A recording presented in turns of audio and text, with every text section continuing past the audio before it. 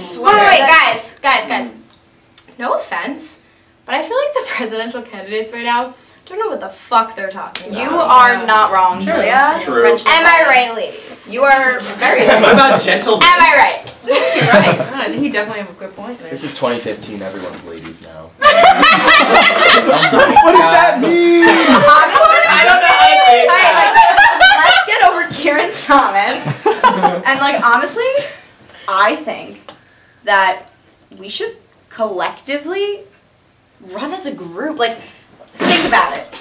I mean, she has a point. Like, I feel like part of the reason that the presidential candidates get so much crap is because we have to rely on one person's ideas. So if we put 12 people together, or 13 people together, I feel like I'm at slam poetry. Can I never thought about it like that. Stab for this? Wait, so like, if we all ran together, we could all be different, like, presidents and vice presidents of, like, different things. Yeah, I think so. I mean, Conrad Taylor just won city councilman, and he's like, I don't know, he's like 4. and if you put all of our ages together, we're like 100. Yeah.